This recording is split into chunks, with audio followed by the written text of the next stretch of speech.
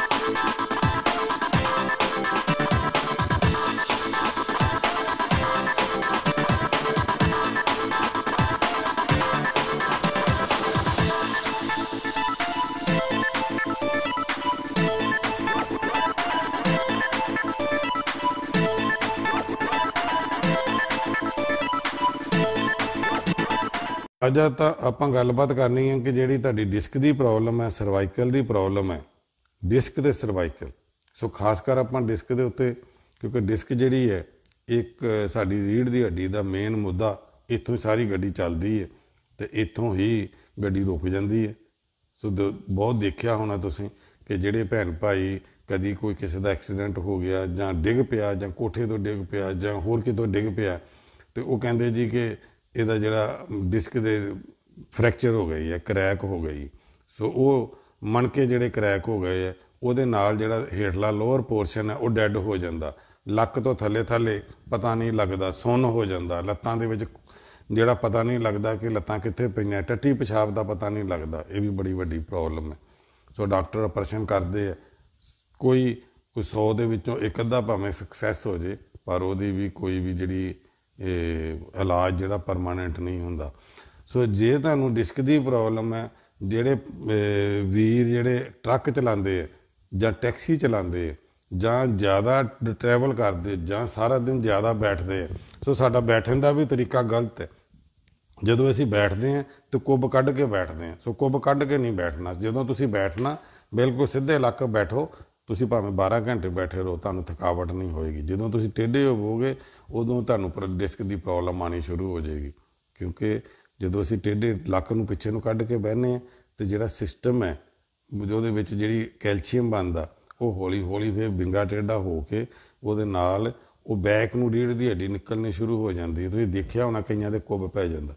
ਸੋ ਉਹ ਫਿਰ ਕੁੱਬ ਜਿੱਦਾਂ ਪੈਂਦਾ ਫਿਰ ਸਿੱਧੇ ਹੋਣ ਨੂੰ ਕਰਦੇ ਹਾਂ, ਫਿਰ ਦਰਦ ਹੁੰਦੀ ਹੈ, ਫਿਰ ਹੌਲੀ ਹੌਲੀ ਆਪਾਂ ਕੁੱਬੇ ਰਹਿੰਦੇ ਹਾਂ। ਉਹ ਦਿਨੋਂ ਦਿਨ ਜਿੱਦਾਂ ਉਮਰ ਦੇ ਲਿਹਾਜ਼ ਨਾਲ ਆਪਾਂ ਕੁੱਬੇ ਹੁੰਦੇ ਜਾਂਦੇ। ਸੋ ਇਹ ਚੀਜ਼ਾਂ ਨੂੰ ਇੱਥੋਂ ਦੇਖਣ ਦੀ ਲੋੜ ਹੈ ਸਾਨੂੰ ਕਿ ਅਸੀਂ ਜਦੋਂ ਵੀ ਬਹਿਣਾ ਬਿਲਕੁਲ ਸਿੱਧੇ ਬੈਠੀਏ। ਜੇ ਗੱਡੀ ਚਲਾਉਂਦੇ ਹਾਂ, ਜ਼ਿਆਦਾ ਸਾਰਾ ਦਿਨ ਹੀ ਆਪਾਂ ਗੱਡੀ ਚਲਾਉਂਦੇ ਹਾਂ, ਟੈਕਸੀ ਚਲਾਉਂਦੇ ਹਾਂ, ਟਰੱਕ ਚਲਾਉਂਦੇ ਹਾਂ, ਟਰਾਲਾ ਚਲਾਉਂਦੇ ਹਾਂ ਜਾਂ ਹੋਰ ਚੀਜ਼ਾਂ ਚਲਾਉਂਦੇ ਹਾਂ, ਉਹਦੇ ਵਾਸਤੇ ਤੁਸੀਂ ਉਹਦੇ ਪਿੱਛੇ ਗੱਦੀ ਬਣਾ ਕੇ ਰੱਖੋ ਕੰਫਰਟੇਬਲ, ਕਿ ਤੁਹਾਡਾ ਜਿਹੜਾ ਲੱਕ ਹੈ ਉਹ ਸਿੱਧਾ ਰਹੇ ਬਿਲਕੁਲ। ਇਹ ਨਹੀਂ ਕਿ ਤੁਸੀਂ ਬਿਲਕੁਲ ਕੁੱਬਾ ਜਿਹੇ ਹੋ ਕੇ ਗੱਡੀ ਚਲਾਉਂਦੇ ਰਹੋ। ਮੈਂ ਤਾਂ ਦੇਖਿਆ ਕਿ ਕਈ ਡਰਾਈਵਰ ਜਿਹੜੇ ਹੈਗੇ ਉਹ ਬਿਲਕੁਲ ਸਟੀਅਰਿੰਗ ਦੇ ਉੱਤੇ ਹੀ ਚੜ੍ਹ ਕੇ ਗੱਡੀ ਚਲਾਉਂਦੇ। ਸੋ ਉਹ ਵੀ ਨਹੀਂ ਚੰਗੀ। ਸੋ ਗੱਡੀ ਜਦੋਂ ਤੁਸੀਂ ਚਲਾਉਣੀ ਹੈ ਬਿਲਕੁਲ ਐਕਟਿਵ ਹੋ ਕੇ, ਸਿੱਧੇ ਹੋ ਕੇ, ਲੱਕ ਦੇ ਪਿੱਛੇ ਤੁਸੀਂ ਗੱਦੀ ਇਸ ਤਰੀਕੇ ਦੀ ਬਣਾਓ।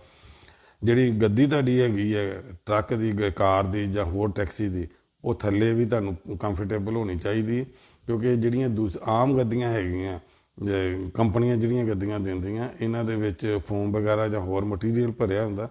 ਤਾਂ ਤੁਸੀਂ ਕਾਟਨ ਦੀ ਗੱਦੀ, ਰੂੰ ਦੀ ਗੱਦੀ ਜਿਹੜੀ ਉਹ ਵੀ ਬਣਾ ਕੇ ਨਾਲ ਜ਼ਰੂਰ ਰੱਖੋ। ਚਾਹੇ ਪਤਲੀ ਜੀ ਥੱਲੇ ਰੱਖੋ, ਪਿੱਛੇ ਰੱਖੋ, ਉਹ ਜ਼ਰੂਰ ਰੱਖੋ। ਉਹਦਾ ਬੜਾ ਫਾਇਦਾ। ਉਹਦੇ ਨਾਲ ਜਿਹੜੀ ਹੀਟ ਜਿਹੜੀ ਹੈ ਥੱਲੇ ਤੋਂ ਆਉਂਦੀ ਉਹ ਵੀ ਨਹੀਂ ਆਏਗੀ, ਉਹ ਤੁਹਾਡਾ ਸਿਸਟਮ ਵੀ ਠੀਕ ਹੋ ਜਾਏਗਾ ਔਰ ਤੁਹਾਡੀ ਡਿਸਕ ਦੀ ਪ੍ਰੋਬਲਮ ਵੀ ਨਹੀਂ ਹੋਏਗੀ। ਕਿਉਂਕਿ ਡਿਸਕ ਦੀ ਪ੍ਰੋਬਲਮ ਉਦੋਂ ਹੀ ਹੁੰਦੀ ਹੈ ਜਦੋਂ ਸਾਨੂੰ ਇਹੋ ਜਿਹੀਆਂ ਸਮੱਸਿਆਵਾਂ ਆਉਂਦੀਆਂ ਕਿ ਜਦੋਂ ਅਸੀਂ ਧਿਆਨ ਨਹੀਂ ਕਰਦੇ। ਸਾਰਾ ਦਿਨ ਕਈ ਵਾਹਨੇ, ਸਾਰਾ ਦਿਨ ਅਸੀਂ ਪੱਠੇ ਕੁਤਰਦੇ, ਪੱਠੇ ਕੁਤਰਨ ਵਾਲਾ ਤਾਂ ਕੰਮ ਹੀ ਖਤਮ ਹੋ ਗਿਆ। ਸੋ ਜਾਂ ਹੋਰ ਅਸੀਂ ਕੋਈ ਭਾਰੇ ਕੰਮ ਕਰਦੇ ਹਾਂ ਅਤੇ ਪ੍ਰੋਪਰ ਐਕਸਰਸਾਈਜ਼ ਨਹੀਂ ਕਰਦੇ, ਉਹਦੇ ਨਾਲ ਸਾਡੀ ਡਿਸਕ ਦੀ ਪ੍ਰੋਬਲਮ ਫਿਰ ਆਉਣੀ ਸ਼ੁਰੂ ਹੋ ਜਾਂਦੀ। ਅਤੇ ਜਦੋਂ ਡਿਸਕ ਦੀ ਪ੍ਰੋਬਲਮ ਆਉਂਦੀ ਹੈ ਅਤੇ ਫਿਰ ਵੱਡੀ, ਕਿਉਂਕਿ ਇਹਦੇ ਵਿੱਚੋਂ ਜਦੋਂ ਪਿੱਛੇ L4 L5 ਇਸ ਬੰਦ ਦੇ ਵਿੱਚੋਂ ਸੋਜ ਆ ਜਾਂਦੀ ਹੈ ਅਤੇ ਉਹਦੇ ਵਿੱਚ ਜਿਹੜੀ ਨਰਵ ਹੈ ਛਾਟਿਕਾ ਨਰਵ ਉਹ ਘੁੱਟਣੀ ਸ਼ੁਰੂ ਹੋ ਜਾਂਦੀ ਹੈ। ਉਹਦੇ ਨਾਲ ਫਿਰ ਲੱਤ ਦੇ ਵਿੱਚ ਦਰਦ ਜਾਂਦੀ ਹੈ ਜਾਂ ਕਿਸੇ ਖੱਬੀ ਜਾਂ ਸੱਜੀ ਲੱਤ ਦੇ ਵਿੱਚ ਦਰਦ ਜਾਣੀ ਸ਼ੁਰੂ ਹੋ ਜਾਂਦੀ ਹੈ ਤੇ ਫਿਰ ਹੌਲੀ ਹੌਲੀ ਜਿਹੜੀ ਲੱਤ ਹੈ ਉਹ ਕਮਜ਼ੋਰ ਹੋਣੀ ਸ਼ੁਰੂ ਹੋ ਜਾਂਦੀ ਹੈ, ਨਾੜਾਂ ਸੁੱਕਣੀਆਂ ਸ਼ੁਰੂ ਹੋ ਜਾਂਦੀਆਂ ਤੇ ਉਹਦੇ ਨਾਲ ਫਿਰ ਇਹ ਪ੍ਰੋਬਲਮ ਜਿਹੜੀ ਅੱਗੇ ਤੋਂ ਅੱਗੇ ਵੱਧਣੀ ਸ਼ੁਰੂ ਹੋ ਜਾਂਦੀ ਹੈ। ਸੋ ਜੇ ਤੁਹਾਡੀ ਡਿਸਕ ਦੀ ਪ੍ਰੋਬਲਮ ਹੈ ਤੇ ਡਿਸਕ ਦੇ ਨਾਲ ਦੀ ਪ੍ਰੋਬਲਮ ਨੂੰ ਠੀਕ ਕਰਨ ਵਾਸਤੇ ਜਿਨ੍ਹਾਂ ਦੇ ਵੀ ਹੈਗੀ ਹੈ ਉਹ ਗੱਦੇ ਛੱਡ ਦਿਓ। ਗੱਦੇ ਬੜੇ ਇਹ ਖਰਾਬ ਹੈਗੇ ਆ, ਸੋ ਉਹਨਾਂ ਨੂੰ ਭੁੰਜੇ ਸੌਣਾ ਚਾਹੀਦਾ। ਚਾਹੇ ਤਲਾਈ ਵਿਛਾਓ, ਚਾਹੇ ਕੋਈ ਮੈਟ ਵਿਛਾਓ, ਚਾਹੇ ਕੁਛ ਵਿਛਾਓ। ਸੋ ਤਲਾਈ ਥੱਲੇ ਭੁੰਜੇ ਸੌਵੋ। ਜੇ ਨਹੀਂ ਭੁੰਜੇ ਸੌਂ ਸਕਦੇ ਤੇ ਹਾਰਡ ਬੈੱਡ ਬਣਾ ਲਓ। ਜਿਹੜੇ ਆ ਬਾਕਸ ਬੈੱਡ ਹੁੰਦੇ ਵੀ ਹਾਰਡ ਹੀ ਹੁੰਦੇ, ਉਹ 'ਤੇ ਤਲਾਈ ਗੱਦਾ ਚੱਕ ਦਿਓ, ਤਲਾਈ ਵਿਛਾ ਲਓ। ਸੋ ਉਹ ਤਲਾਈ ਜਿਹੜੀ ਹੈ ਉਹ ਤੁਹਾਨੂੰ ਕਾਮਯਾਬ ਹੋ ਸਕਦੀ ਹੈ, ਦਰੀ ਕਾਮਯਾਬ ਹੋ ਸਕਦੀ ਹੈ। ਦਰੀ ਵਿਛਾ ਲਓ ਅਤੇ ਚਾਦਰ ਵਿਛਾ ਲਓ ਵਧੀਆ ਜੀ। ਸੋ ਇਹ ਨਾ ਦੇਖੋ ਕਿ ਕੋਈ ਕੀ ਕਹੂਗਾ ਕਿ ਜੀ ਬੈੱਡ ਤੁਹਾਡਾ ਐਡਾ ਵਧੀਆ ਹਾਰਡ ਬੈੱਡ ਹੈ ਪਰ ਉੱਤੇ ਤੁਸੀਂ ਤਲਾਈ ਵਿਛਾਈ ਹੈ। ਅਸੀਂ ਆਪਣੇ ਆਪ ਨੂੰ ਦੇਖਣਾ ਕਿ ਅਸੀਂ ਇਸ ਚੰਗੇ ਬੈੱਡ ਦੇ ਉੱਤੇ ਚੰਗੀ ਜ਼ਿੰਦਗੀ ਜੀ ਸਕਦੇ ਹਾਂ। ਚੰਗੇ ਬੈੱਡ ਦੇ ਉੱਤੇ ਲੱਖ ਰੁਪਏ ਦਾ ਬੈੱਡ ਲਿਆ ਕੇ ਤੇ ਲੱਕ ਸਾਡਾ ਦੁਖਦਾ, ਸਵੇਰੇ ਹਾਏ ਹਾਏ ਕਰਦੇ ਉੱਠਦੇ ਹਾਂ, ਫਿਰ ਲੱਕ ਨੂੰ ਫੜ ਕੇ ਪਹਿਲੇ ਅਸੀਂ ਸਿੱਧੇ ਹੁੰਦੇ ਹਾਂ, ਪੁੱਠੇ ਹੁੰਦੇ ਹਾਂ। ਸੋ ਉਹਦਾ ਕੋਈ ਫਾਇਦਾ ਨਹੀਂ। ਉਹ ਬੈੱਡ ਦਾ ਉਹੀ ਫਾਇਦਾ ਕਿ ਜੇ ਸਵੇਰੇ ਐਨ ਆਰਾਮ ਦੇ ਨਾਲ ਉੱਠੀਏ। ਸੋ ਉਹਦੇ ਵਾਸਤੇ ਆਪਾਂ ਨੂੰ ਤਲਾਈ ਵਿਛਾਓ, ਤਲਾਈ ਵਿਛਾ ਕੇ ਸਿੱਧੇ ਸੌਵੋ। ਉਹਦੇ ਨਾਲ ਤੁਹਾਡੀਆਂ ਜਿਹੜੀਆਂ ਪਰ ਜਿਨ੍ਹਾਂ ਦੇ ਡਿਸਕ ਦੀ ਪ੍ਰੋਬਲਮ ਹੈ, ਉੱਠਣ ਤੋਂ ਪਹਿਲੇ ਥੋੜ੍ਹੀ ਜਿਹੀ ਲੱਤਾਂ ਦੀ ਐਕਸਰਸਾਈਜ਼ ਕਰ ਲਿਆ ਕਰੋ। ਪੈਰਾਂ ਨੂੰ ਅੱਗੇ ਪਿੱਛੇ ਕਰਨਾ, ਲੱਤਾਂ ਨੂੰ ਉੱਪਰ ਥੱਲੇ ਕਰਨਾ, ਲੱਤਾਂ ਨੂੰ ਇੱਦਾਂ ਸਾਈਕਲ ਚਲਾਉਣਾ। ਸੋ ਉਹਦੇ ਨਾਲ ਥੋੜ੍ਹੀ ਜਿਹੀ ਤੁਹਾਡੀ ਮੂਵਮੈਂਟ ਹੋ ਜਾਂਦੀ ਹੈ ਅਤੇ ਲੱਕ ਦੀ ਵੀ ਮੂਵਮੈਂਟ ਹੋ ਜਾਂਦੀ। ਲੱਤਾਂ ਨੂੰ ਕੋਡੇ ਇਕੱਠੇ ਕਰਕੇ ਇੱਦਾਂ ਛਾਤੀ ਦੇ ਨਾਲ ਲਾਣੇ। ਸੋ ਉੱਠਣ ਤੋਂ ਪਹਿਲੇ ਇਹ ਕੰਮ ਥੋੜ੍ਹਾ ਜਿਹਾ ਕਰ ਲੈਣਾ 2-3 ਮਿੰਟ। ਸੋ ਉਹਦੇ ਨਾਲ ਤੁਹਾਡੀ ਮੂਵਮੈਂਟ ਜਿਹੜੀ ਹੈ ਉਹ ਠੀਕ ਰਹੇਗੀ। ਰਾਤ ਦਾ ਜਿਹੜਾ ਜੰਮੀਆਂ ਚੀਜ਼ਾਂ ਉਹ ਹਿਲ ਜਾਣਗੀਆਂ। ਸੋ ਐਕਸਰਸਾਈਜ਼ ਜਿਹੜੀ ਹੈ ਉਹ ਹੋਏਗੀ। ਪਰ ਜਿਨ੍ਹਾਂ ਦੇ ਡਿਸਕ ਦੀ ਪ੍ਰੋਬਲਮ ਹੈ ਉਹਨਾਂ ਨੂੰ ਐਕਸਰਸਾਈਜ਼ ਦੀ ਜ਼ਰੂਰਤ ਹੈ, ਪਰ ਧੱਕਾਸ਼ਾਹੀ ਵਾਲੀ ਐਕਸਰਸਾਈਜ਼ ਨਹੀਂ ਕਰਨੀ। ਸੋ ਜਿੱਦਾਂ ਮੈਂ ਤੁਹਾਨੂੰ ਦੱਸੀ ਹੈ ਕਿ ਵਾਰੀ ਵਾਰੀ ਲੱਤ ਤਾਂ ਨੂੰ ਚੱਕਣੀ ਹੈ, ਵਾਰੀ ਵਾਰੀ 90 ਐਂਗਲ ਦੇ ਉੱਤੇ ਚੱਕ ਲੈਣੀ ਹੈ। ਜੇ ਦਰਦ ਵਾਲੀ ਲੱਤ ਨੂੰ ਚੱਕਣ ਦੀ ਪ੍ਰੋਬਲਮ ਹੋਵੇ ਤੇ ਤੁਸੀਂ ਇੱਕ ਆਪਣਾ ਪਰਨਾ ਲੈ ਲੈਣਾ, ਤੌਲੀਆ ਜਿਹੜਾ ਹੁੰਦਾ ਪੱਗ ਵਾਲਾ ਜਿਹੜਾ, ਸੋ ਪਟਕਾ ਜਿਹਨੂੰ ਕਹਿ ਦਿੰਦੇ ਆ। ਸੋ ਆਪਣੇ ਪੈਰ ਦੇ ਉੱਤੇ ਦੀ ਪਾ ਕੇ ਤੇ ਫੜ ਲਓ ਹੱਥ ਦੇ ਨਾਲ ਤੇ ਉਹਦੇ ਨਾਲ ਫਿਰ ਉਹ ਲੱਤ ਜਿਹੜੀ ਹੈ ਤਾਂ ਨੂੰ ਚੱਕੋ। ਉਹ ਤਾਂ ਨੂੰ ਚੱਕਣ ਦੇ ਨਾਲ ਉੱਤੇ ਉੱਪਰ ਜਾ ਕੇ ਖੜੀ ਕਰੋ, ਫਿਰ ਥੱਲੇ ਕਰੋ, ਫਿਰ ਚੱਕੋ, ਫਿਰ ਥੱਲੇ ਕਰੋ। ਉਹਦੇ ਨਾਲ ਜਿਹੜੀਆਂ ਉਹ ਨਾੜਾਂ ਇਕੱਠੀਆਂ ਹੋਈਆਂ ਉਹ ਨਾੜਾਂ ਖੋਲ੍ਹਣੀਆਂ ਸ਼ੁਰੂ ਹੋ ਜਾਣਗੀਆਂ। ਅਤੇ ਤੇਲ ਜ਼ਰੂਰ ਮਲੋ। ਤੇਲ ਦੀ ਮਾਲਿਸ਼ ਨਾਲ ਫਿਰ ਬਾਅਦ ਦੇ ਵਿੱਚ ਨਾੜਾਂ ਜਿਹੜੀਆਂ ਉਹ ਨਰਮ ਰਹਿੰਦੀਆਂ। ਕਿਉਂਕਿ ਜਦੋਂ ਡਿਸਕ ਦੀ ਪ੍ਰੋਬਲਮ ਹੁੰਦੀ ਹੈ, ਕਈ ਵਾਰੀ ਹੁਣ ਦੇਖੋ ਕਿ ਕਾਰ ਦੇ ਵਿੱਚੋਂ ਕੋਈ ਨਿਕਲਣ ਲੱਗੇ, ਉਹ ਪਹਿਲੇ ਬਾਹਰ ਲੱਕ ਦੇ ਉੱਤੇ ਹੱਥ ਰੱਖ ਕੇ ਤੇ ਪਹਿਲੇ ਸਿੱਧੇ ਹੁੰਦੇ। ਸੋ ਇਹ ਨਹੀਂ ਚਾਹੀਦਾ। ਸੋ ਜਦੋਂ ਵੀ ਜੇ ਤੁਸੀਂ ਐਕਸਰਸਾਈਜ਼ ਕਰੋਗੇ ਤਾਂ ਬਿਲਕੁਲ ਠੀਕ ਰਹੋਗੇ। ਜੇ ਐਕਸਰਸਾਈਜ਼ ਨਹੀਂ ਕਰੋਗੇ ਤਾਂ ਇਹ ਜਿਹੜੀ ਗੱਲ ਨਹੀਂ ਬਣਨੀ। ਕਿਉਂਕਿ ਐਕਸਰਸਾਈਜ਼ ਜਿਹੜੀ ਹੈ, ਤੁਰਨਾ ਬਹੁਤ ਜ਼ਰੂਰੀ ਹੈ, ਐਕਸਰਸਾਈਜ਼ ਬਹੁਤ ਜ਼ਰੂਰੀ। ਜਿਨ੍ਹਾਂ ਦੀ ਡਿਸਕ ਦੀ ਪ੍ਰੋਬਲਮ ਹੁੰਦੀ ਹੈ ਉਹਨਾਂ ਦੀ ਲੱਤ ਸੁੱਕਣੀ ਸ਼ੁਰੂ ਹੋ ਜਾਂਦੀ ਹੈ, ਲੱਤ ਛੋਟੀ ਹੋਣੀ ਸ਼ੁਰੂ ਹੋ ਜਾਂਦੀ ਹੈ। ਸੋ ਉਹਦੇ ਨਾਲ ਕੀ ਹੁੰਦਾ ਕਿ ਦਿਨੋਂ ਦਿਨ ਪ੍ਰੋਬਲਮ ਆਉਣੀ ਸ਼ੁਰੂ ਹੋ ਜਾਂਦੀ ਹੈ। ਸੋ ਦਿਨੋਂ ਦਿਨ ਕਮਜ਼ੋਰੀ ਆਉਣੀ ਸ਼ੁਰੂ ਹੋ ਜਾਂਦੀ। ਜਦੋਂ ਇੱਕ ਲੱਤ ਦੇ ਵਿੱਚ ਜ਼ਿਆਦਾ ਅਟੈਕ ਹੁੰਦਾ, ਬੰਦਾ ਦੂਜੀ ਲੱਤ 'ਤੇ ਭਾਰ ਪੈਂਦਾ ਅਤੇ ਦੂਜੀ ਵੀ ਡਿਫਾਲਟਰ ਹੋਣੀ ਸ਼ੁਰੂ ਹੋ ਜਾਂਦੀ ਹੈ। ਉਹਦੇ ਵਿੱਚ ਵੀ ਪ੍ਰੋਬਲਮਾਂ ਆਉਣੀਆਂ ਸ਼ੁਰੂ ਹੋ ਜਾਂਦੀਆਂ ਅਤੇ ਫਿਰ ਕੀ ਹੁੰਦਾ ਕਿ ਦੋਨੋਂ ਲੱਤਾਂ ਕਮਜ਼ੋਰ ਹੋਣੀਆਂ ਸ਼ੁਰੂ ਹੋ ਜਾਂਦੀਆਂ। ਇੱਕ ਦਿਨ ਇਹੋ ਜਿਹਾ ਹੁੰਦਾ ਕਿ ਵੀਲ ਚੇਅਰ ਦੇ ਉੱਤੇ ਬੰਦਾ ਚਲੇ ਜਾਂਦਾ। ਡਾਕਟਰ ਜਿਹੜੇ ਆ ਫਿਰ ਕਹਿੰਦੇ ਹੁਣ ਤੁਸੀਂ ਵੀਲ ਚੇਅਰ 'ਤੇ ਆ ਗਏ, ਆਪਰੇਸ਼ਨ ਕਰਕੇ ਦੇਖ ਲੈਂਦੇ, ਠੀਕ ਹੋ ਗਏ ਤਾਂ ਠੀਕ ਹੈ, ਨਹੀਂ ਤਾਂ ਵੀਲ ਚੇਅਰ 'ਤੇ ਤਾਂ ਰਹੋਗੇ। ਪਰ ਇਹੋ ਜਿਹੀ ਰੱਬ ਜਿਹੜੀ ਹੈ ਸਮਾਂ ਨਾ ਲਿਆਵੇ। ਸੋ ਇਹ ਐਕਸਰਸਾਈਜ਼ਾਂ ਤੁਸੀਂ ਆਪ ਹੀ ਕਰਕੇ ਤੁਸੀਂ ਠੀਕ ਹੋ ਸਕਦੇ। ਜਦੋਂ ਤੁਸੀਂ ਐਕਸਰਸਾਈਜ਼ ਕਰਨੀ ਹੈ ਉਦੋਂ ਤੁਸੀਂ ਹੌਲੀ ਹੌਲੀ ਕਰਨੀ ਹੈ, ਕਾਹਲੇ ਨਹੀਂ ਪੈਣਾ। ਐਕਸਰਸਾਈਜ਼ ਦੇ ਨਾਲ ਤੁਸੀਂ ਠੀਕ ਹੋਣਾ। ਸੋ ਜਿਨ੍ਹਾਂ ਦੀ ਡਿਸਕ ਦੀ ਪ੍ਰੋਬਲਮ ਹੈ ਉਹਨਾਂ ਨੇ ਬਿਲਕੁਲ ਜਦੋਂ ਲੰਮੇ ਪਏ ਹੋਣਾ ਤਾਂ ਸਿੱਧੇ ਨਹੀਂ ਉੱਠਣਾ, ਟੇਢੇ ਹੋ ਕੇ ਉੱਠਣਾ। ਹਮੇਸ਼ਾ ਆਦਤ ਬਣਾਉਣੀ ਹੈ ਕਿ ਟੇਢੇ ਹੋ ਕੇ ਉੱਠਣਾ, ਸਿੱਧੇ ਨਹੀਂ ਉੱਠਣਾ। ਸਾਨੂੰ ਆਦਤ ਹੈ ਕਿ ਅਸੀਂ ਜਦੋਂ ਉੱਠਦੇ ਹਾਂ ਸਿੱਧਾ ਹੀ ਉੱਠ ਪਾਉਂਦੇ। ਸੋ ਉਹਦੇ ਉੱਤੇ ਰੀੜ੍ਹ ਦੀ ਹੱਡੀ ਦੇ ਉੱਤੇ ਜ਼ੋਰ ਪੈਂਦਾ, ਉਹਦੇ ਨਾਲ ਤੁਹਾਡੇ ਮਣਕੇ ਵੀ ਦੁਬਾਰਾ ਵੀ ਹਿੱਲ ਸਕਦੇ ਜਾਂ ਦੁਬਾਰਾ ਵੀ ਤੁਹਾਨੂੰ ਪ੍ਰੋਬਲਮ ਆ ਸਕਦੀ ਹੈ। ਸੋ ਜਦੋਂ ਵੀ ਤੁਸੀਂ ਉੱਠਣ ਦਾ ਤਰੀਕਾ ਟੇਢੇ ਹੋ ਕੇ ਉੱਠਣਾ। ਜਦੋਂ ਡਿਸਕ ਦੀ ਪ੍ਰੋਬਲਮ ਹੈ, ਸਰਵਾਈਕਲ ਇਹਦੀ ਲੱਕ ਦੀ ਪ੍ਰੋਬਲਮ ਹੈ ਤੁਹਾਨੂੰ, ਸੋ ਉਹਦੇ ਨਾਲ ਤੁਸੀਂ ਬਿਲਕੁਲ ਆਰਾਮ ਦੇ ਨਾਲ ਉੱਠੋ। ਪਹਿਲੇ ਸਰੀਰ ਨੂੰ ਥੋੜ੍ਹਾ ਜਿਹਾ ਗਰਮ ਕਰੋ, ਸਾਈਕਲ ਚਲਾਓ, ਲੱਤਾਂ ਨੂੰ ਹਿਲਾਓ। ਜਿਨ੍ਹਾਂ ਦਾ ਵੇਟ ਜ਼ਿਆਦਾ ਉਹ ਵੇਟ ਨੂੰ ਘਟਾਓ, ਕਿਉਂਕਿ ਡਿਸਕ ਦੀ ਪ੍ਰੋਬਲਮ ਜ਼ਿਆਦਾ ਉਹਨਾਂ ਨੂੰ ਹੀ ਆਉਂਦੀ ਹੈ ਜਿਨ੍ਹਾਂ ਦਾ ਪੇਟ ਗਾਂਹ ਨੂੰ ਜ਼ਿਆਦਾ ਵਧਿਆ ਹੁੰਦਾ। ਅਤੇ ਜਦੋਂ ਪੇਟ ਵਧਿਆ ਹੁੰਦਾ ਤਾਂ ਰੀੜ੍ਹ ਦੀ ਹੱਡੀ ਕਮਜ਼ੋਰ ਹੋ ਜਾਂਦੀ ਹੈ, ਉਹ ਗਾਂਹ ਨੂੰ ਨਿਕਲਣੀ ਸ਼ੁਰੂ ਹੋ ਜਾਂਦੀ। ਤੁਸੀਂ ਦੇਖੋ ਉਹਨਾਂ ਦੇ ਪਿੱਛੇ ਇੱਦਾਂ ਨੂੰ ਉਲਟਾ ਡੁੰਗ ਪਿਆ ਹੁੰਦਾ, ਕਈਆਂ ਦੇ ਤਾਂ ਕੁੱਬ ਹੁੰਦਾ, ਕਈਆਂ ਦੇ ਉਲਟਾ ਡੁੰਗ ਪਿਆ ਹੁੰਦਾ। ਸੋ ਉਹ ਪੇਟ ਉਹ ਵਜਨ ਜ਼ਿਆਦਾ ਕਰਕੇ। ਸੋ ਉਸ ਵਜਨ ਨੂੰ ਵੀ ਆਪਾਂ ਘਟਾਉਣਾ। ਜੇ ਡਿਸਕ ਦੀ ਪ੍ਰੋਬਲਮ ਹੈ ਤਾਂ ਵਜ਼ਨ ਨੂੰ ਜ਼ਰੂਰ ਘਟਾ ਲਓ, ਆਪਣੇ ਯੂਰਿਕ ਐਸਿਡ ਨੂੰ ਘਟਾ ਲਓ, ਕੋਲੈਸਟਰੋਲ ਨੂੰ ਘਟਾ ਲਓ, ਐਕਸਰਸਾਈਜ਼ ਨੂੰ ਵਧਾ ਲਓ, ਫਿਰ ਤੁਸੀਂ ਠੀਕ ਹੋ ਸਕਦੇ।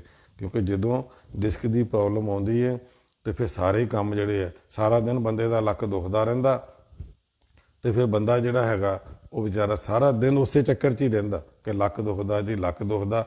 ਫਿਰ ਕਈ ਕਹਿ ਦਿੰਦੇ ਆ ਜੀ ਇਹਦੇ 'ਤੇ ਕਮਰ ਕੱਸ ਬਣਾ ਕੇ ਦਿਓ, ਕਈ ਕਹਿੰਦੇ ਜੀ ਇਹਨੂੰ ਆਹ ਬਣਾ ਕੇ ਦਿਓ। ਉਹ ਚੀਜ਼ਾਂ ਹੋਰ ਖਾ ਖਾ ਕੇ, ਇੱਕ ਤਾਂ ਅੱਗੇ ਫੈਟੀ ਹੈ, ਉਹ ਚੀਜ਼ਾਂ ਖਾ ਖਾ ਕੇ ਹੋਰ ਫੈਟੀ ਹੋ ਜਾਂਦਾ। ਸੋ ਇੱਦਾਂ ਨਹੀਂ ਕਰਨਾ। ਜੇ ਡਿਸਕ ਦੀ ਪ੍ਰੋਬਲਮ ਹੈ, ਡਿਸਕ ਦੇ ਵਿੱਚ ਤੁਹਾਡੇ ਗੈਪ ਆ ਗਿਆ, ਜੇ ਤੁਹਾਡੇ ਗੈਪ ਆ ਗਿਆ, ਦਰਦ ਜ਼ਿਆਦਾ ਹੁੰਦੀ ਹੈ, ਤਾਂ ਹਾਲੋਂ ਦੀ ਖੀਰ ਖਾਣੀ ਸ਼ੁਰੂ ਕਰ ਦਿਓ। ਹਾਲੋਂ ਲੈ ਲਓ 50 ਗ੍ਰਾਮ, ਦੇਸੀ ਘਿਓ ਲੈ ਲਓ, ਉਹਦੇ ਵਿੱਚ ਭੁੰਨ ਲਓ। ਜਦੋਂ ਭੁੱਜ ਜਾਵੇ ਚੰਗੀ ਤਰ੍ਹਾਂ, ਦੁੱਧ ਦਾ ਕੱਪ ਪਾਓ, ਚੰਗੀ ਤਰ੍ਹਾਂ ਹਿਲਾ ਕੇ ਉਹ ਖੀਰ ਖਾਓ ਹਾਲੋਂ ਦੀ। ਉਹਦੇ ਨਾਲ ਗੈਪ ਜਿਹੜਾ ਘਟਣਾ ਸ਼ੁਰੂ ਹੋ ਜਾਏਗਾ। ਹਾਲੋਂ ਦੀ ਖੀਰ ਬਹੁਤ ਵਧੀਆ। ਜਿਨ੍ਹਾਂ ਦੇ ਜੋੜਾਂ 'ਚ ਦਰਦਾਂ ਹੁੰਦੀਆਂ, ਆਰਥਰਾਈਟਿਸ ਹੈ, ਗਠੀਆ, ਉਹਦੇ ਵਾਸਤੇ ਹਾਲੋਂ ਦੀ ਖੀਰ ਬਹੁਤ ਵਧੀਆ। ਸੋ ਹਾਲੋਂ ਦੀ ਖੀਰ ਤੁਸੀਂ ਖਾਣੀ ਹੈ, ਬਣਾਉਣੀ ਹੈ ਜਿੱਦਾਂ ਮੈਂ ਦੱਸੀ। ਹਾਲੋਂ ਲੈ ਕੇ ਦੇਸੀ ਘਿਓ 'ਚ ਭੁੰਨ ਕੇ, ਉਹਨੂੰ ਥੋੜ੍ਹੀ ਜਿਹੀ ਭੁੰਨਣੀ, ਜ਼ਿਆਦਾ ਨਹੀਂ, ਅਤੇ ਫਿਰ ਤੁਸੀਂ ਉਹਦੇ 'ਚ ਦੁੱਧ ਪਾ ਦੇਣਾ। ਉਬਲ ਕੇ ਜਦੋਂ ਖੀਰ ਬਣ ਜਾਏ ਤਾਂ ਉਹ ਖਾ ਲੈਣੀ।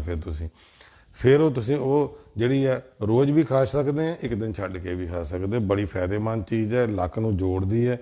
ਸੋ ਉਹਦੇ ਬਾਅਦ ਜਿਹੜਾ ਸਰੀਰ ਜਿਹਦਾ ਕਮਜ਼ੋਰ ਹੈ, ਲੱਕ ਕਮਜ਼ੋਰ ਹੈ, ਸਰੀਰ ਵੀ ਕਮਜ਼ੋਰ ਹੈ, ਉਹ ਥੋੜ੍ਹੀ ਜਿਹੀ ਗਜਾ ਵੀ ਬਣਾ ਕੇ, ਕਮਰਕਸ ਪਾ ਕੇ, ਖਸਖਾਸ ਪਾ ਕੇ, ਬਦਾਮ ਪਾ ਕੇ, ਚਾਰੇ ਗੂੰਦਾਂ ਪਾ ਕੇ, ਵਿੱਚ ਉਹਦੇ ਮਗਜ਼ ਪਾ ਕੇ, ਸੋ ਇਹ ਚੀਜ਼ ਸ਼ੱਕਰ ਪਾਣੀ ਹੈ ਵਿੱਚ। ਸੋ ਉਹ ਤੁਸੀਂ ਇੱਕ ਪੰਜੀਰੀ ਜਿਹੀ ਬਣਾ ਕੇ 1 ਚਮਚਾ 2 ਚਮਚ ਸਵੇਰੇ, 2 ਚਮਚ ਸ਼ਾਮ ਨੂੰ ਦੁੱਧ ਦੇ ਨਾਲ ਖਾ ਸਕਦੇ ਆ।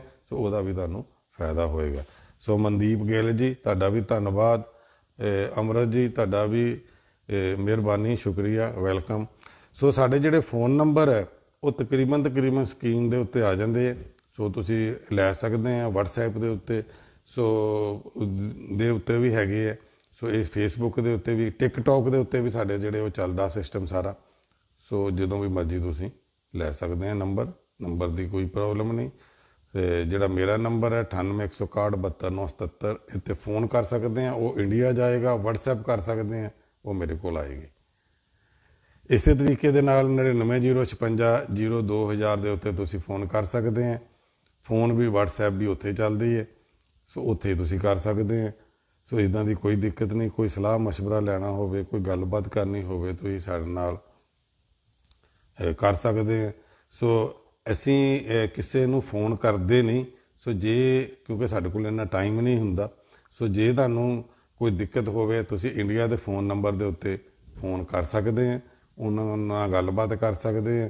ਕਿਉਂਕਿ ਅੱਜ ਕੱਲ੍ਹ ਤਾਂ ਸਾਰੇ ਕਰੋਨਾ ਕਰਕੇ ਸਾਰੇ ਹੀ ਜਿਹੜੇ ਕਲੀਨਿਕ ਹੈ ਉਹ ਸਾਡੇ ਬੰਦ ਹੈ, ਜਦੋਂ ਤੱਕ ਸਰਕਾਰ ਕਹਿੰਦੀ ਨਹੀਂ। ਕਿਉਂਕਿ ਅਸੀਂ ਸਰਕਾਰ ਦੇ ਨਾਲ ਰਜਿਸਟਰਡ ਹੈ। ਸੋ ਸਰਕਾਰ ਕਹਿੰਦੀ ਨਹੀਂ ਜਦੋਂ ਤੱਕ, ਉਦੋਂ ਤੱਕ ਅਸੀਂ ਖੋਲ੍ਹਦੇ ਨਹੀਂ। ਸੋ ਇਹਦੇ ਵਿੱਚ ਸਾਰਿਆਂ ਦਾ ਹੀ ਭਲਾ ਹੈ, ਕਿਉਂਕਿ ਜਿਹੜਾ ਸਾਡੇ ਕੋਲ ਆਏਗਾ ਉਹਦਾ ਵੀ ਭਲਾ ਅਤੇ ਸਾਡਾ ਵੀ ਭਲਾ। ਕਿਉਂਕਿ ਇੱਕ ਦੂਜੇ ਤੋਂ ਦੂਰ ਹੀ ਰਹਿਣਾ ਜਿਹੜਾ ਉਹ ਚੰਗਾ ਹੈ। ਉਹਦੇ ਨਾਲ ਕੀ ਹੁੰਦਾ ਕਿ ਜਦੋਂ ਡਿਸਕ ਦੀ ਪ੍ਰੋਬਲਮ ਆਉਂਦੀ ਹੈ ਤਾਂ ਤੁਹਾਡੇ ਪੈਰਾਂ ਦੇ ਵਿੱਚ ਵੀ ਦਰਦ ਹੁੰਦੀ ਹੈ, ਅੱਡੀਆਂ ਦੇ ਵਿੱਚ ਵੀ ਦਰਦ ਹੁੰਦੀ ਹੈ। ਸੋ ਇਹ ਵੀ ਧਿਆਨ ਰੱਖਣਾ। ਅਤੇ ਕਈ ਵਾਰੀ ਅਗਲਾ ਪੰਜਾ ਜਿਹੜਾ ਹੈ ਨਾ ਉਹ ਸੁੰਨ ਹੋਣਾ ਸ਼ੁਰੂ ਹੋ ਜਾਂਦਾ। ਸੋ ਉਹ ਵੀ ਧਿਆਨ ਰੱਖਣਾ ਕਿ ਪੰਜਾ ਜਿਹੜਾ ਤੁਹਾਡਾ ਜੇ ਸੁੰਨ ਹੁੰਦਾ, ਕੋਈ ਉਂਗਲ ਸੁੰਨ ਹੁੰਦੀ ਹੈ ਤਾਂ ਡਿਸਕ ਦੀ ਪ੍ਰੋਬਲਮ ਹੈ। ਪੈਰ ਦਾ ਅੰਗੂਠਾ ਜਾਂ ਪੈਰ ਦੀ ਉਂਗਲ ਸੁੰਨ ਹੁੰਦੀ ਹੈ, ਸੋ ਉਹ ਵੀ ਤੁਹਾਨੂੰ ਡਿਸਕ ਦੀ ਪ੍ਰੋਬਲਮ ਹੈ। ਸੋ ਇਹ ਸਾਰੀਆਂ ਚੀਜ਼ਾਂ ਨੂੰ ਤੁਸੀਂ ਧਿਆਨ ਦੇ ਵਿੱਚ ਰੱਖਣਾ। ਡਿਸਕ ਦੀ ਜੇ ਜ਼ਿਆਦਾ ਪ੍ਰੋਬਲਮ ਹੈ ਤਾਂ ਤੁਸੀਂ ਸਾਡੇ ਕਿਸੇ ਵੀ ਕਲੀਨਿਕ 'ਤੇ ਜਾ ਕੇ ਚੈੱਕ ਕਰਾ ਸਕਦੇ। ਅਸੀਂ ਤੁਹਾਨੂੰ ਪ੍ਰੋਪਰ ਦੱਸਾਂਗੇ। ਸਾਨੂੰ ਦੱਸਣ ਦੀ ਕੋਈ ਲੋੜ ਨਹੀਂ, ਕੋਈ MRI ਕਰਾਉਣ ਦੀ ਲੋੜ ਨਹੀਂ, ਕੋਈ ਐਕਸਰੇ ਕਰਾਉਣ ਦੀ ਲੋੜ ਨਹੀਂ। ਸੋ ਅਸੀਂ ਤੁਹਾਨੂੰ ਦੱਸਾਂਗੇ ਕਿ ਤੁਹਾਡੇ ਕਿੱਥੇ ਪ੍ਰੋਬਲਮ ਹੈ ਅਤੇ ਇਹਦਾ ਕੀ ਹੱਲ ਹੈ। ਘਰ ਤੁਸੀਂ ਐਕਸਰਸਾਈਜ਼ ਕਿੱਦਾਂ ਕਰਨੀ ਹੈ, ਕਿੱਦਾਂ ਤੁਸੀਂ ਠੀਕ ਕਰਨਾ। ਸੋ ਜਿਹੜੇ ਆ ਛੋਟੇ ਮੋਟੇ ਕੇਸ ਹੁੰਦੇ ਆ, ਇਹ ਤਾਂ ਅਸੀਂ ਇੱਕ ਅੱਧੀ ਥੈਰੇਪੀ ਦੇ ਵਿੱਚ ਹੀ ਠੀਕ ਕਰ ਦਿੰਦੇ ਹਾਂ। ਕਿਉਂਕਿ ਜਿਹੜੀਆਂ ਫਰੈਸ਼ ਤਾਜ਼ਾ ਕੇਸ ਜਿਹੜਾ, ਸੋ ਕਈ ਵਾਰੀ ਤਾਂ ਮੇਰੇ ਕੋਲ ਕਈ ਸੱਜਣ ਮਿੱਤਰ ਆਉਂਦੇ ਆ ਅਤੇ ਉਹ ਕੁਦਰਤ ਦੀ ਬਖਸ਼ਿਸ਼ ਹੈ ਕਿ ਉਹ ਅੱਡੀ ਦੇ ਨਾਲ ਹੀ ਠੀਕ ਕਰ ਦਈਦਾ। ਸੋ ਅੱਡੀ ਜਿਹੜੀ ਆ ਉਹ ਸਾਡੇ ਸਾਰੇ ਕਲੀਨਿਕਾਂ ਦੇ ਉੱਤੇ ਵੀ ਲਾਈ ਜਾਂਦੀ ਹੈ। ਸੋ ਉਹ ਥੈਰੇਪੀ ਦੇ ਨਾਲ ਹੀ ਅਟੈਚ ਹੁੰਦੀ ਹੈ। ਸੋ ਉਹ ਆਪਣੇ ਤਰੀਕੇ ਦੇ ਨਾਲ ਅਸੀਂ ਉਹਨੂੰ ਠੀਕ ਕਰਦੇ ਹਾਂ ਡਿਸਕ ਨੂੰ। ਸੋ ਡਿਸਕ ਜਿਹੜੀ ਹੈ, ਜੇ ਤੁਹਾਡੀ ਪ੍ਰੋਬਲਮ ਹੈ, ਓਵਰਵੇਟ ਹੈ, ਵੇਟ ਨੂੰ ਘਟਾਉਣਾ ਹੈ, ਵੇਟ ਨੂੰ ਘਟਾਓਗੇ, ਪੇਟ ਨੂੰ ਘਟਾਓਗੇ, ਡਿਸਕ ਤੁਹਾਡੀ ਆਟੋਮੈਟਿਕਲੀ ਠੀਕ ਹੋਵੇਗੀ। ਜੇ ਸਰੀਰ ਕਮਜ਼ੋਰ ਹੈ, ਸਰੀਰ ਕਮਜ਼ੋਰ ਕਰਕੇ ਕੁੱਬ ਪੈ ਰਿਹਾ, ਜਾਂ ਸਰੀਰ ਕਮਜ਼ੋਰ ਕਰਕੇ ਲੱਕ ਦੇ ਵਿੱਚ ਦਰਦ ਬਹੁਤ ਹੈ, ਤੁਰ ਫਿਰ ਨਹੀਂ ਹੁੰਦਾ, ਤੇ ਫਿਰ ਜਿਹੜੀ ਮੈਂ ਤੁਹਾਨੂੰ ਗਜਾ ਦੱਸੀ ਹੈ ਇਹ ਵੀ ਬਣਾ ਕੇ ਤੁਸੀਂ ਖਾ ਸਕਦੇ ਆ। ਜ਼ਿਆਦਾ ਹੀ ਪ੍ਰੋਬਲਮ ਹੈ ਫਿਰ ਤੁਸੀਂ ਸਾਡੇ ਕਿਸੇ ਵੀ ਕਲੀਨਿਕ 'ਤੇ, ਚਾਹੇ ਅੰਮ੍ਰਿਤਸਰ, ਸ਼੍ਰੀ ਹਰਗੋਬਿੰਦਪੁਰ, ਹੁਸ਼ਿਆਰਪੁਰ, ਗਗਰੇਟ, ਮੁੱਲਾਂਪੁਰ, ਦਿੱਲੀ, ਬਰੰਪਟਨ ਕੈਨੇਡਾ ਦੇ ਵਿੱਚ, ਵੈਨਕੂਵਰ, ਸਰੀ, ਐਬਸਫੋਰਡ, ਕਿਤੇ ਵੀ ਤੁਸੀਂ ਫੋਨ ਕਰਕੇ ਤਾਂ ਤੁਸੀਂ ਉੱਥੇ ਜਾ ਸਕਦੇ ਆ। ਸੋ ਉਹਦੇ ਵਿੱਚ ਅਸੀਂ ਤੁਹਾਡੀ ਜਿਹੜੀ ਡਿਸਕ ਹੈ ਉਹ ਤੁਹਾਨੂੰ ਦੱਸਾਂਗੇ ਕਿ ਇਹਦੇ ਵਿੱਚ ਚਰਬੀ ਵੱਧ ਗਈ ਹੈ, ਘਟ ਗਈ ਹੈ, ਕੋਈ ਮਣਕਾ ਹਿੱਲ ਗਿਆ, ਜਾਂ ਕੋਈ ਇਹਦੇ ਵਿੱਚ ਹੋਰ ਪ੍ਰੋਬਲਮ ਆ ਗਈ ਹੈ। ਸੋ ਪ੍ਰੋਪਰਲੀ ਅਸੀਂ ਤੁਹਾਨੂੰ ਦੱਸਦੇ ਹਾਂ, ਫਿਰ ਉਹਦਾ ਇਲਾਜ ਕਰ ਦਿੰਦੇ ਹਾਂ। ਸੋ ਉਹ ਤੁਸੀਂ ਠੀਕ ਹੋ ਜਾਂਦੇ ਆ। ਪਰ ਜੇ ਤੁਹਾਨੂੰ ਛੋਟੀ ਮੋਟੀ ਪ੍ਰੋਬਲਮ ਹੈ, ਆ ਜਿਹੜੀਆਂ ਮੈਂ ਤੁਹਾਨੂੰ ਚੀਜ਼ਾਂ ਦੱਸੀਆਂ, ਜੇ ਤੁਸੀਂ ਇਹ ਘਰੇ ਹੀ ਕਰ ਲੈਂਦੇ ਆ ਤਾਂ ਤੁਹਾਨੂੰ ਕਿਤੇ ਜਾਣ ਦੀ ਲੋੜ ਨਹੀਂ, ਕਿਤੇ ਵੀ ਬਿਲਕੁਲ ਭੱਜਣ ਦੀ ਲੋੜ ਨਹੀਂ, ਕਿਸੇ ਡਾਕਟਰ ਕੋਲ ਜਾਣ ਦੀ ਲੋੜ ਨਹੀਂ, ਤੁਸੀਂ ਘਰ ਬੈਠੇ ਠੀਕ ਹੋ ਸਕਦੇ ਹੋ। ਸੋ ਮੇਰੀਆਂ ਜਿਹੜੀਆਂ ਗੱਲਾਂ ਮੈਂ ਦੱਸਦਾ ਤੁਹਾਨੂੰ, ਇਹ ਅਜਮਾਈਆਂ ਹੋਈਆਂ ਗੱਲਾਂ ਦੱਸਦਾ, ਮੈਂ ਕੋਈ ਕਿਤਾਬਾਂ ਪੜ੍ਹ ਕੇ ਜਾਂ ਕੋਈ ਲਿਖ ਕੇ ਨਹੀਂ ਦੱਸਦਾ। ਸੋ ਜਦੋਂ ਵੀ ਮੇਰੇ ਕੋਲ ਕੋਈ ਮਰੀਜ਼ ਪੁੱਛਦਾ, ਕਈ ਵਾਰੀ ਮੇਰੀਆਂ ਹੁਣ ਬਹੁਤ ਇੰਟਰਵਿਊਆਂ ਹੁੰਦੀਆਂ ਟੀਵੀ ਦੇ ਉੱਤੇ ਜਾਂ ਰੇਡੀਓ ਦੇ ਉੱਤੇ, ਅਤੇ ਕਈ ਨਵੇਂ ਐਂਕਰ ਹੁੰਦੇ ਆ, ਉਹ ਕਹਿਣਗੇ ਜੀ ਤੁਸੀਂ 2 ਘੰਟੇ ਪਹਿਲੇ ਆ ਜਾਇਓ, ਘੰਟਾ ਪਹਿਲੇ ਆ ਜਾਇਓ, ਤੁਹਾਡੇ ਕੋਲ ਸਵਾਲ ਜਵਾਬ ਅਸੀਂ ਲਿਖਣੇ, ਫਿਰ ਅਸੀਂ ਤੁਹਾਨੂੰ ਉਹੋ ਹੀ ਪੁੱਛਣੇ। ਸੋ ਉਹ ਉਸ ਵੇਲੇ ਮਨ ਦੇ ਵਿੱਚ ਹਾਸਾ ਵੀ ਆਉਂਦਾ ਕਿ ਇਹ ਪਤਾ ਨਹੀਂ, ਇਹ ਸਮਝਦੇ ਕਿ ਬੰਦਾ ਕੋਈ ਨਵਾਂ ਹੀ ਹੈ। ਅਤੇ ਫਿਰ ਮੈਂ ਉਦੋਂ ਅੱਗਿਓਂ ਕਹਿ ਦਿੰਦਾ ਹੁੰਦਾ ਕਿ ਭਾਈ ਤੁਸੀਂ ਇੱਕ ਨਹੀਂ 2 ਐਂਕਰ ਬਹਿ ਜਾਓ, 2 ਜਣੇ ਤੁਸੀਂ ਬਹਿ ਕੇ ਮੇਰੇ ਨਾਲ ਗੱਲਬਾਤ ਕਰੋ, ਅਤੇ ਮੈਂ ਤੁਹਾਨੂੰ ਮੌਕੇ 'ਤੇ ਹੀ ਜਵਾਬ ਦੇਵਾਂਗਾ। ਸੋ ਇੱਦਾਂ ਹੀ ਹੁੰਦਾ। ਸੋ ਕਿਉਂਕਿ ਤਜਰਬੇ ਦੀ ਗੱਲ ਹੈ, ਹਰ ਗੱਲ ਦਾ ਜਿਹੜਾ ਜਵਾਬ ਹੈ, ਹਰ ਗੱਲ ਦਾ ਐਕਸਪੀਰੀਅੰਸ ਹੈ। ਸੋ ਮਰੀਜ਼ ਨੂੰ ਦੇਖਦੇ ਅੰਦਰ ਵੜਦਿਆਂ ਹੀ ਪਤਾ ਲੱਗ ਜਾਂਦਾ ਕਿ ਇਹਦੀ ਤਸੀਰ ਕਿਹੜੀ ਹੈ, ਪਿੱਤ ਵਾਤ ਕਫ ਵਾਲੀ ਹੈ, ਅਤੇ ਇਹਨੂੰ ਕਿਹੜੀ ਚੀਜ਼ ਚਾਹੀਦੀ ਹੈ। ਸੋ ਅੰਦਰ ਵੜਦੇ ਪਤਾ ਲੱਗ ਜਾਂਦਾ, ਕਿਉਂਕਿ ਮੈਂ ਤਾਂ ਕਿਸੇ ਮਰੀਜ਼ ਨੂੰ ਪੁੱਛਦਾ ਨਹੀਂ ਕਿ ਤੈਨੂੰ ਕੀ ਬਿਮਾਰੀ ਹੈ, ਕੀ ਗੱਲ ਹੈ। ਨਬਜ਼ ਫੜਦੇ ਸਾਰੀ ਪਤਾ ਲੱਗ ਜਾਂਦਾ ਕਿ ਇਹਨੂੰ ਕਿਹੜੀ ਬਿਮਾਰੀ ਹੈ, ਇਹਦੇ ਅੰਦਰ ਕੀ ਚੱਲ ਰਿਹਾ। ਇਸੇ ਤਰੀਕੇ ਨਾਲ ਸਾਡੇ ਸਾਰੇ ਕਲੀਨਿਕਾਂ ਦੇ ਉੱਤੇ ਵੀ ਨਹੀਂ ਪੁੱਛਿਆ ਜਾਂਦਾ ਕਿ ਕੀ ਪ੍ਰੋਬਲਮ ਹੈ। ਪਰ ਦੇਸੀ ਇਲਾਜ ਜਿਹੜੇ ਆ ਉਹ ਸਲੋਅ ਹੁੰਦੇ, ਕੋਈ ਵੀ ਚੀਜ਼ ਖਾਂਦੇ ਆ ਉਹ ਸਲੋਅ ਹੁੰਦੀ ਹੈ। ਜੇ ਤੁਸੀਂ ਅੱਜ ਕਾੜਾ ਬਣਾ ਕੇ ਪੀ ਲਓਗੇ, ਤੁਸੀਂ ਕਹੋ ਜੀ ਕਾੜਾ ਬਣਾ ਦਿਆ ਮੈਂ ਠੀਕ ਹੋ ਜਾਂ, ਤਾਂ ਨਹੀਂ, ਕਾੜਾ ਮੌਕੇ 'ਤੇ ਤੁਹਾਨੂੰ ਪਸੀਨਾ ਜ਼ਰੂਰ ਲਿਆ ਦੇਗਾ, ਪਰ ਅਸਰ ਉਹਦਾ ਹੌਲੀ ਹੌਲੀ ਹੋਏਗਾ। ਜੇ ਤੁਸੀਂ ਜੇ ਉਹ ਕਾੜਾ ਤੁਸੀਂ ਲਗਾਤਾਰ ਪੀਂਦੇ ਆ ਤਾਂ ਤੁਸੀਂ ਉਹਦੇ ਨਾਲ ਠੀਕ ਹੋ ਜਾਂਦੇ। ਸੋ ਇਸੇ ਤਰੀਕੇ ਨਾਲ ਕੋਈ ਵੀ ਜੜੀ ਬੂਟੀ ਤੁਸੀਂ ਖਾਂਦੇ ਆ, ਕਈਆਂ ਦੇ ਕੁਇੱਕ ਐਕਸ਼ਨ ਹੈ, ਕੁਇੱਕ ਰਿਜ਼ਲਟ ਹੈ, ਅਤੇ ਕਈਆਂ ਦਾ ਥੋੜ੍ਹਾ ਸਮਾਂ ਲੱਗਦਾ। ਜਦੋਂ ਇਹ ਸਮਾਂ ਲੱਗਦਾ ਫਿਰ, ਪਰ ਉਹ ਜਿਹੜੀ ਚੀਜ਼ ਤੁਹਾਡੇ ਅੰਦਰ ਅੱਜ ਚਲੀ ਗਈ ਹੈ, ਉਹ ਤੁਸੀਂ ਉਹਦਾ ਰਿਜ਼ਲਟ ਜਿਹੜਾ ਹੈਗਾ ਉਹ 100% ਹੋਣਾ, ਰਿਜ਼ਲਟ ਤੁਹਾਨੂੰ ਮਿਲਣਾ ਹੈ। ਪਰ ਕਈ ਵਾਰੀ ਦੇਰ ਦੇ ਨਾਲ ਮਿਲਦਾ, ਕਿਉਂਕਿ ਅਸੀਂ ਪਰਹੇਜ਼ ਨਹੀਂ ਕਰਦੇ ਉਸ ਚੀਜ਼ ਦੇ। ਜਿਹੜੀ ਚੀਜ਼ ਅਸੀਂ ਖਾ ਰਹੇ ਜੜੀ ਬੂਟੀ, ਉਹਦੇ ਨਾਲ ਉਲਟ ਵੀ ਅਸੀਂ ਜਿਹੜਾ ਉਹ ਅਸੀਂ ਚੀਜ਼ਾਂ ਖਾਂਦੇ ਹਾਂ। ਸੋ ਇਲਾਜ ਨਾਲੋਂ ਪਰਹੇਜ਼ ਜ਼ਰੂਰੀ ਹੁੰਦਾ। ਸੋ ਜਿਨ੍ਹਾਂ ਦੀ ਡਿਸਕ ਦੀ ਪ੍ਰੋਬਲਮ ਹੈ, ਜਿਨ੍ਹਾਂ ਦੀ ਕੋਈ ਇਹੋ ਜਿਹੀ ਪ੍ਰੋਬਲਮ ਹੈ, ਲੱਤਾਂ ਦੇ ਵਿੱਚ ਪ੍ਰੋਬਲਮ ਹੈ, ਲੱਤਾਂ ਦੇ ਵਿੱਚ ਕੀੜੀਆਂ ਫਿਰਦੀਆਂ, ਅਕੜਲ ਪੈਂਦੇ, ਹਾਂ ਕਈ ਵਾਰੀ ਡਿਸਕ ਦੀ ਪ੍ਰੋਬਲਮ ਹੋਣ ਕਰਕੇ ਅਕੜਲ ਪੈ ਜਾਂਦੇ ਆ, ਨਾੜਾਂ ਚੜ੍ਹਨੀਆਂ ਸ਼ੁਰੂ ਹੋ ਜਾਂਦੀਆਂ, ਕਰੰਪਸ ਉਹਨੂੰ ਕਹਿੰਦੇ, ਕਰੰਪਸ ਪੈਂਦੇ। ਸੋ ਉਹ ਵੀ ਪ੍ਰੋਬਲਮ ਹੈ, ਕਿਉਂਕਿ ਨਾੜਾਂ ਦਾ ਬਲੱਡ ਜਿਹੜਾ ਹੈਗਾ ਉਹ ਜਾਮ ਹੋਣਾ ਸ਼ੁਰੂ ਹੋ ਜਾਂਦਾ, ਨਾੜ ਫੁੱਲ ਜਾਂਦੀ, ਉਹਦੇ ਨਾਲ ਕਰੰਪਸ ਜਿਹੜੀਆਂ ਨਾੜਾਂ ਚੜ੍ਹ ਜਾਂਦੀਆਂ। ਸੋ ਜਦੋਂ ਕਈਆਂ ਦੇ ਤਾਂ ਨਾੜਾਂ ਇੱਦਾਂ ਚੜ੍ਹਦੀਆਂ ਕਿ ਰਾਤ ਨੂੰ ਚੀਕਾਂ ਪੈਂਦੀਆਂ, ਫਿਰ ਉਹ ਥੋੜ੍ਹੇ ਚਿਰ ਬਾਅਦ ਉਹਨੂੰ ਮਲ ਮੂਲ ਕੇ ਦੇ ਤਰੀਕੇ ਦੇ ਨਾਲ ਉਹਨੂੰ ਠੀਕ ਕੀਤਾ ਜਾਂਦਾ। ਸੋ ਜੇ ਤੁਹਾਨੂੰ ਇਹੋ ਜਿਹੀ ਕੋਈ ਪ੍ਰੋਬਲਮ ਹੈਗੀ ਅਕੜਲ ਪੈਣ ਦੀ, ਅਤੇ ਇਹਦਾ ਬੜਾ ਸੌਖਾ ਤਰੀਕਾ ਹੈ ਅਕੜਲ ਦਾ। ਸੋ ਇਹਨੂੰ ਉਹ ਕਈਆਂ ਜਿਨ੍ਹਾਂ ਦੇ ਜ਼ਿਆਦਾ ਅਕੜਲ ਪੈਂਦੇ ਆ, ਜਾਂ ਓਵਰਵੇਟ ਕਰਕੇ ਜਾਂ ਕਮਜ਼ੋਰੀ ਕਰਕੇ। ਸੋ ਦੋਨਾਂ ਵਾਸਤੇ ਫਾਰਮੂਲਾ ਇਹ ਹੈ ਕਿ ਜਿਹੜਾ ਕੁਚਲਾ ਹੈਗਾ ਉਹ ਸ਼ੁੱਧ ਕੁਚਲਾ ਉਹ ਲੈਣਾ ਤੁਸੀਂ। ਸੋ ਬਿਲਕੁਲ ਪਿਓਰ ਦੇਸੀ ਘਿਓ ਦੇ ਵਿੱਚ ਸ਼ੁੱਧ ਕੀਤਾ ਕੁਚਲਾ ਉਹ ਲੈਣਾ, ਉਹਦੀਆਂ 5 ਪੁੜੀਆਂ ਬਣਾ ਲੈਣੀਆਂ ਥੋੜ੍ਹਾ ਥੋੜ੍ਹਾ ਪਾ ਕੇ। ਸੋ ਇੱਕ ਪੁੜੀ ਰੋਜ਼ ਰਾਤ ਨੂੰ ਦੁੱਧ ਨਾਲ 5 ਦਿਨ ਖਾ ਲੈਣੀ, ਮੁੜ ਕੇ ਅਕੜਲ ਨਹੀਂ ਪੈਣਗੇ। ਸੋ ਅਜਮਾਈ ਹੋਈ ਚੀਜ਼। ਪਰ ਕੁਚਲਾ ਜਿਹੜਾ ਸ਼ੁੱਧ ਹੋਣਾ ਚਾਹੀਦਾ, ਕੁਚਲਾ ਜਿਹੜਾ ਕੱਚਾ ਕੁਚਲਾ ਉਹ ਥੋੜ੍ਹਾ ਜਿਹਾ ਖਰਾਬ ਵੀ ਕਰਦਾ। ਅਤੇ ਜਿਹੜਾ ਹੈਗਾ ਇਹ ਦੇਸੀ ਘਿਓ ਦੇ ਵਿੱਚ ਸ਼ੁੱਧ ਕੀਤਾ ਕੁਚਲਾ ਅਕੜਲ ਵਾਸਤੇ ਬਹੁਤ ਵਧੀਆ ਚੀਜ਼ ਹੈ। ਕੁਚਲਾ ਜਿਹੜਾ ਜੇ ਕਿੰਨੇ ਵੀ ਗਲੇ ਫੁੱਲ ਗਏ ਹੈ, ਐਡੇ ਐਡੇ ਗਲੇ ਪੈ ਜਾਂਦੇ ਰੋਜ਼, ਉਹਨੂੰ ਰਾਤ ਨੂੰ ਇੱਕ ਕੁਚਲੇ ਦੀ ਪੁੜੀ ਦੇ ਦਿਓ ਦੁੱਧ ਦੇ ਨਾਲ, ਅਤੇ ਸਵੇਰੇ ਗਲੇ ਜਿਹੜੇ ਉਹ ਠੀਕ ਹੋ ਜਾਂਦੇ ਆ। ਇਹ ਮੇਰੀਆਂ ਅਜਮਾਈਆਂ ਚੀਜ਼ਾਂ। ਪਰ ਕੁਚਲਾ ਜਿਹੜਾ ਹੈਗਾ ਉਹ ਬਾਜ਼ਾਰੀ ਕੁਚਲਾ ਨਹੀਂ, ਘਰ ਉਹਨੂੰ ਸ਼ੁੱਧ ਕਰਨਾ, ਫਿਰ ਉਹ ਤੋਂ ਕਰਨਾ। ਸ਼ੁੱਧ ਕਰਨ ਦਾ ਤਰੀਕਾ ਕੁਚਲੇ ਦਾ ਇਹ ਹੈ ਕਿ ਤ੍ਰਿਫਲੇ ਦਾ ਕਾੜਾ ਬਣਾ ਕੇ, ਹਰੜ ਭੇੜੇ ਆਮਲੇ ਤ੍ਰਿਫਲੇ ਦਾ ਕਾੜਾ ਬਣਾ ਕੇ ਉਹਨੂੰ 2 ਦਿਨ ਭਿਉਂ ਕੇ ਰੱਖਣਾ ਹੈ। ਫਿਰ ਉਹਨੂੰ ਕੱਢਣਾ, ਫਿਰ ਛਿੱਲ ਕੇ ਉਹਦੇ ਵਿੱਚ ਬੀ ਹੁੰਦਾ ਉਹ ਬੀ ਕੱਢ ਦੇਣਾ। ਕੱਢ ਕੇ ਉਹਨੂੰ ਸੁਕਾ ਕੇ ਫਿਰ ਦੇਸੀ ਘਿਓ 'ਚ ਤਲਣਾ। ਤਲ ਕੇ ਉਹਨੂੰ ਗਰਮ ਨੂੰ ਕੁੱਟਣਾ ਹਮਾਮ ਦਸਤੇ ਦੇ ਵਿੱਚ। ਕੁੱਟ ਕੇ ਉਹਦਾ ਪਾਊਡਰ ਬਣ ਗਿਆ, ਉਹ ਹੋ ਗਿਆ ਸ਼ੁੱਧ। ਉਹ ਫਿਰ ਇੱਦਾਂ ਦੀ ਚੀਜ਼ ਬਣਦੀ ਹੈ ਕਿ ਕਮਾਲ ਦੀ ਚੀਜ਼ ਹੈ। ਪਰ ਜਿਹੜਾ ਮਾਰਕੀਟ ਦੇ ਵਿੱਚ ਮਿਲਦਾ ਇਹ ਤਾਂ ਸਿੱਧਾ ਹੀ ਕੜਾਹੇ ਦੇ ਵਿੱਚ ਪਾ ਕੇ ਸਾੜ ਕੇ ਤਿਆਰ, ਲਓ ਜੀ ਹੋ ਗਿਆ ਕੰਮ। ਸੋ ਉਹ ਕੁਚਲਾ ਨਹੀਂ। ਕੁਚਲਾ ਜਿਹੜਾ ਮੈਂ ਦੱਸਿਆ, ਜਿਹੜਾ ਬਿਲਕੁਲ ਪਿਓਰ ਕੁਚਲਾ ਜਿਹਨੂੰ ਆਪਾਂ ਬਹੁਤ ਵਧੀਆ ਅਸਰ ਵਾਲਾ ਹੁੰਦਾ, ਉਹ ਗਾਈ ਦੇ ਪਹਿਲੇ ਪਿਸ਼ਾਬ ਦੇ ਵਿੱਚ ਭਿਉਇਆ ਜਾਂਦਾ, ਫਿਰ ਉਹਨੂੰ ਤ੍ਰਿਫਲੇ 'ਚ ਭਿਉਇਆ ਜਾਂਦਾ, ਫਿਰ ਉਹਨੂੰ ਸੁਕਾ ਕੇ ਉਹਦੇ 'ਚੋਂ ਛਿੱਲ ਕੇ ਉਹਦੇ 'ਚੋਂ ਬੀ ਕੱਢਿਆ ਜਾਂਦਾ, ਦੇਸੀ ਘਿਓ ਦੇ ਵਿੱਚ ਤਲ ਕੇ ਉਹਨੂੰ ਸਾੜ ਕੇ ਫਿਰ ਉਹਨੂੰ ਕੁੱਟਿਆ ਜਾਂਦਾ, ਉਹਨੂੰ ਅਸਲੀ ਸ਼ੁੱਧ ਹੈ। ਸੋ ਡਿਸਕ ਦੀ ਪ੍ਰੋਬਲਮ ਜਿਹੜੀ ਸੀ ਆਪਾਂ ਅੱਜ ਉਹਦੇ 'ਤੇ ਗੱਲਬਾਤ ਕੀਤੀ, ਨਾਲ ਹੋਰ ਜੜੀਆਂ ਬੂਟੀਆਂ 'ਤੇ ਵੀ ਗੱਲਬਾਤ ਕੀਤੀ। ਅੱਗਿਓਂ ਵੀ ਇਸੇ ਤਰੀਕੇ ਦੇ ਨਾਲ ਤੁਹਾਡਾ ਜਿਹੜਾ ਸਾਡਾ ਪ੍ਰੋਗਰਾਮ ਜਿਹੜਾ ਚੱਲਦਾ ਰਹੇਗਾ। ਸੋ ਇਹ ਜਿਹੜਾ ਤੁਸੀਂ ਫੇਸਬੁੱਕ ਦੇ ਉੱਤੇ ਸਾਡੇ ਪੇਜ ਦੇ ਉੱਤੇ ਇਹਨੂੰ ਸ਼ੇਅਰ ਕਰਿਆ ਕਰੋ ਅਤੇ ਨਾਲ ਹੀ ਤੁਸੀਂ ਲਾਈਕ ਕਰਿਆ ਕਰੋ, ਤਾਂ ਕਿ ਹੋਰ ਵੀ ਸੰਗਤਾਂ ਜਿਹੜੀਆਂ ਉਹ ਜੁੜ ਕੇ ਫਾਇਦਾ ਉਠਾ ਸਕਣ। ਇਹਦਾ ਸਾਡੇ ਨਾਲ ਕੋਈ ਵੀ ਕਿਸੇ ਤਰੀਕੇ ਦੀ ਵੀ ਬਿਮਾਰੀ ਹੈ, ਤੁਸੀਂ ਇਲਾਜ ਕਰਾ ਕੇ ਥੱਕ ਚੁੱਕੇ ਹੈ, ਤਾਂ ਤੁਸੀਂ ਸਲਾਹ ਮਸ਼ਵਰਾ ਸਾਡੇ ਨਾਲ ਸਵਾਲ ਜਵਾਬ ਕਰ ਸਕਦੇ ਆ ਫੇਸਬੁੱਕ ਦੇ ਉੱਤੇ ਜਦੋਂ ਮੈਂ ਲਾਈਵ ਹੁੰਦਾ। ਸੋ ਮੰਡੇ ਟੂ ਫਰਾਈਡੇ ਅਤੇ ਸੈਚਰਡੇ ਸੰਡੇ ਰੈਸਟ ਹੁੰਦੀ ਹੈ। ਸੋ ਮੰਡੇ ਟੂ ਫਰਾਈਡੇ ਜਿਹੜਾ ਇਸੇ ਟਾਈਮ ਦੇ ਉੱਤੇ ਆਪਾਂ ਤੁਹਾਨੂੰ ਮਿਲਦੇ ਹਾਂ, ਤੁਹਾਡੇ ਨਾਲ ਗੱਲਾਂ ਬਾਤਾਂ ਕਰਦੇ ਹਾਂ, ਬਹੁਤ ਚੰਗਾ ਲੱਗਦਾ। ਸੋ ਹੁਣ ਇਹੋ ਹੀ ਅਰਦਾਸ ਕਰਦੇ ਹਾਂ ਕਿ ਤੁਸੀਂ ਚੜ੍ਹਦੀ ਕਲਾ ਦੇ ਵਿੱਚ ਰਹੋ, ਸਾਰੇ ਆਪਣੇ ਘਰਾਂ ਦੇ ਵਿੱਚ ਰਹੋ, ਚੜ੍ਹਦੀ ਕਲਾ ਦੇ ਵਿੱਚ ਰਹੋ। ਅੱਜ ਇੰਨਾ ਹੀ ਕਾਫੀ ਸੀ। ਅਗਲਾ ਪ੍ਰੋਗਰਾਮ ਲੈ ਕੇ ਕੱਲ੍ਹ ਨੂੰ ਫਿਰ ਤੁਹਾਡੀ ਸੇਵਾ ਦੇ ਵਿੱਚ ਹਾਜ਼ਰ ਹੋਵਾਂਗਾ। ਜੇ ਕੋਈ ਗਲਤੀ ਹੋ ਗਈ ਹੋਵੇ ਤਾਂ ਮਾफ़ ਕਰਨੀ, ਚੰਗੀਆਂ ਗੱਲਾਂ ਨੂੰ ਗ੍ਰਹਿਣ ਕਰਨਾ। ਸਤਿ ਸ਼੍ਰੀ ਅਕਾਲ ਜੀ।